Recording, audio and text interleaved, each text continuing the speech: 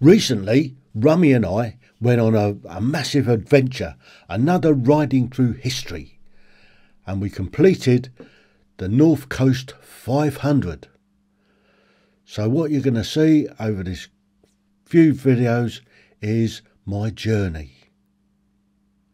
So stick with me and enjoy the ride. Well, I've just arrived at Eden Camp. You come in through the entrance there, very friendly on the gate, and you come round into the car park, and there's a Rough Justice Memorial. See Rummy Park down there, and all visitors here. So this is a quick look at it. They've got music playing. Not sure how that's going to go down with a little garden with a castle. Don't know what that's all about. But there you go. So that's what you see at the entrance. There's caravan and camper van parking there. And it's the way you come in, it's the way you go out. So I'm going to have a wander around and then go and get something to drink. So this is it, Eden Camp in North Yorkshire, and the sun's coming out. What a result. It's interesting.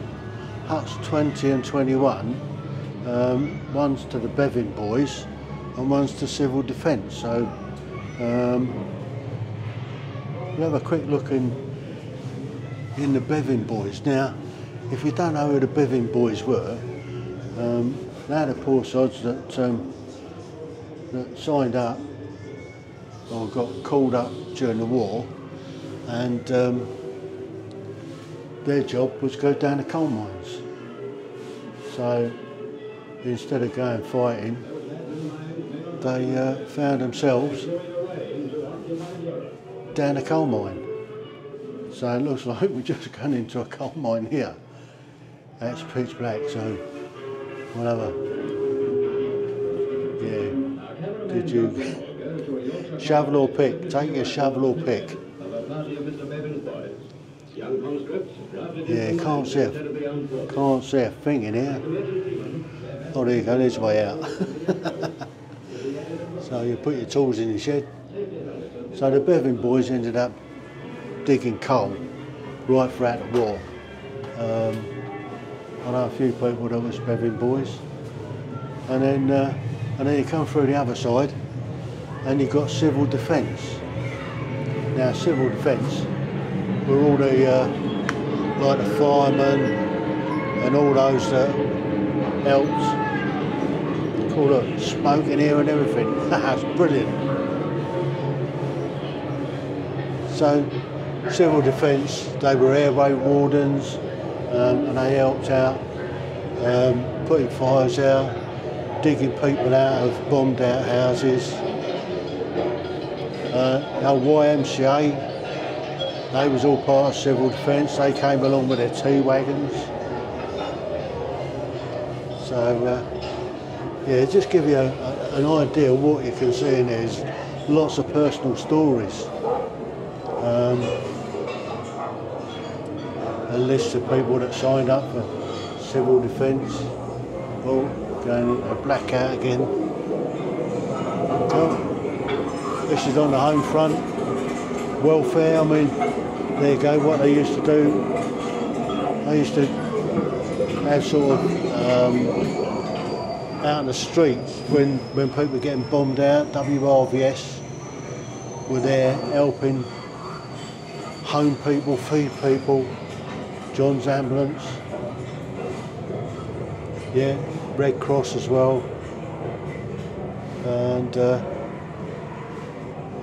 yeah, district nurses helped out. I mean, there's a lot of people bombed out during the war, particularly in the big cities. And yeah, so this is what you can actually come and see here in Blind Veterans UK. So lots of people lost their sight and all sorts during the war.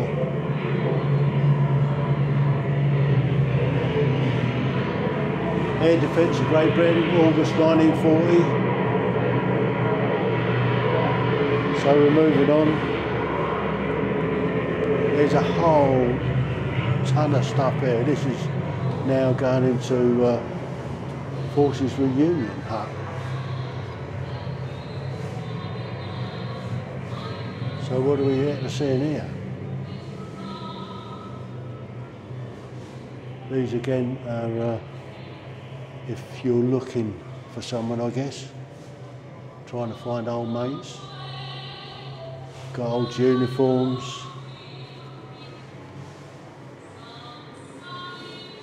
So there's absolutely loads of photographs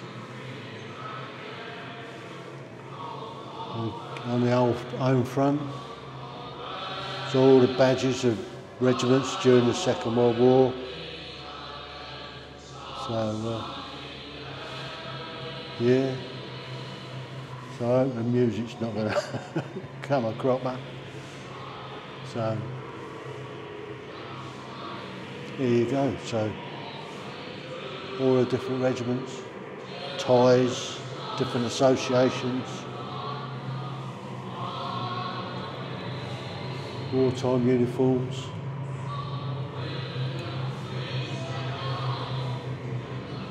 So there you go. That's a quick look around. That's 2021 to 22. So Hospital Chelsea. Be there in a few weeks. So what I'm trying to do here is just show you, give you a flavour of what you can see here at the Eden Camp. Now Eden Camp was a prisoner of war camp during the Second World War, and what they've done since is to try and maintain it and add to it to show what wartime life was like, particularly here up in North Yorkshire. So you've got Hut 19, which is the 1945 and chapel. Got some air raid shelters there, and something you saw a lot during the war is unexploded bombs and how they used to dig them up. So there's an ACAT gun, and then you look down and there's a load of other huts, toilets here. So there's a whole host of stuff, tanks and you name it, they've kind of got it here. So if you find yourself up in North Yorkshire, come and have a look. Save It Street. Here's a Save It Street. Hut 17. What, no eggs? Mr. Child? Oh, here you got Ministry of Information and Propaganda leaflets. So this is what this is all about. Just have a quick wander through here. ARP Walden, Mr. Edges.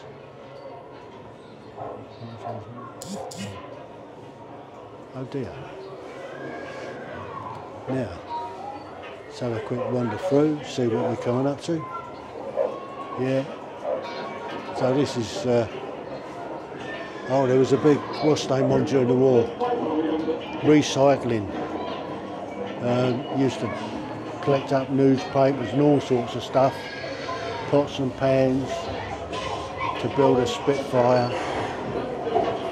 So, sorry, no eggs, sorry. Got anything else, darling?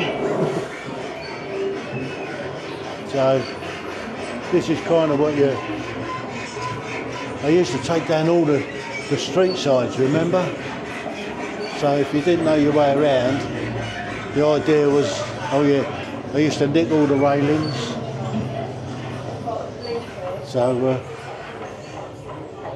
yeah.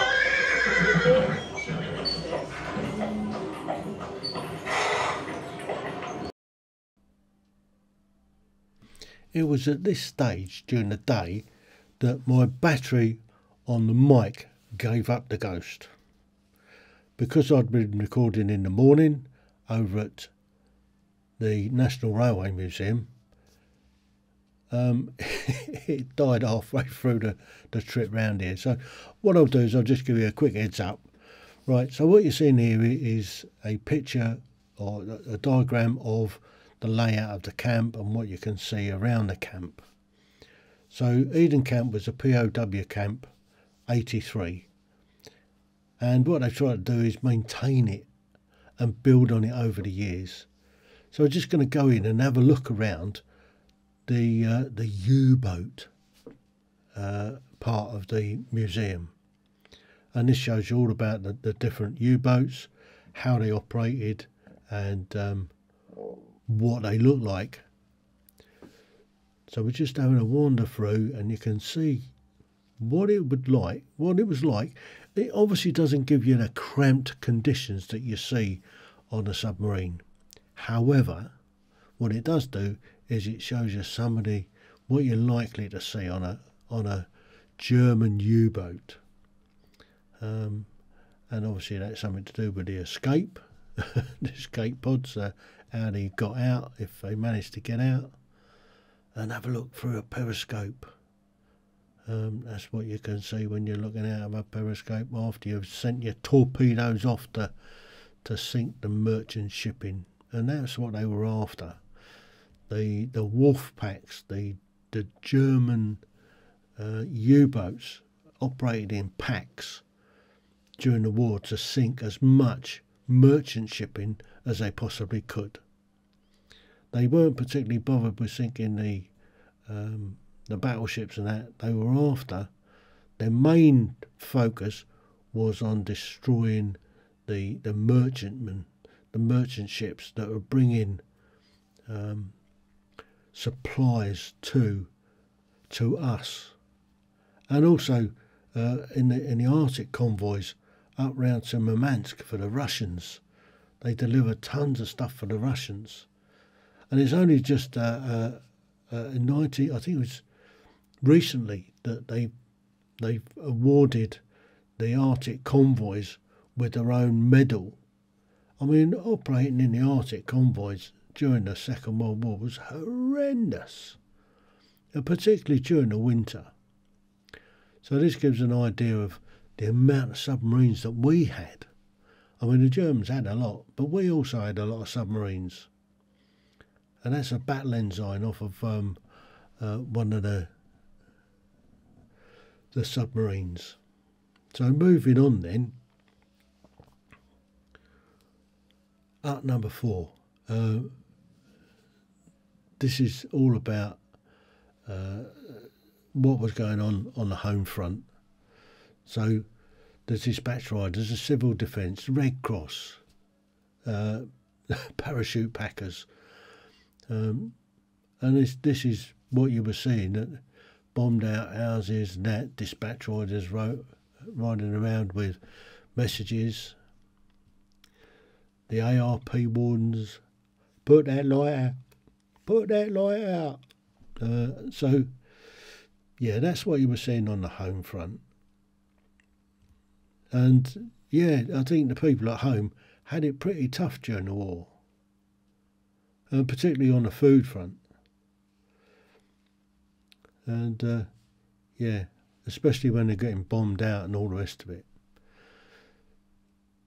And there's the old Anderson shelter down the garden. So hopefully you've enjoyed this little trip around Eden Camp, and hopefully it's inspired you to want to go and visit it yourself.